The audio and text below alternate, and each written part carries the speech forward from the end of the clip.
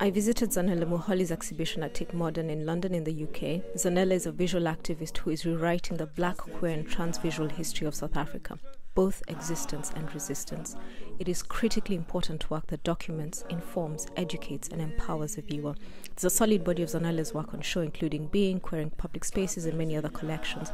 Videos add important layers to the work on the walls and are a must-watch. Zanele's connection with participants comes through in the faces and phases, which is incredibly moving.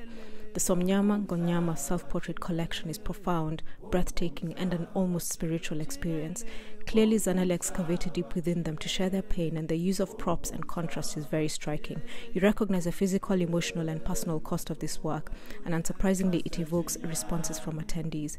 My friend pointed out how surprisingly small the merchandise collection was, and unless Zanele wanted it that way, you'd think it'd be a great way to galvanize funding to support their work. I highly recommend this exhibition.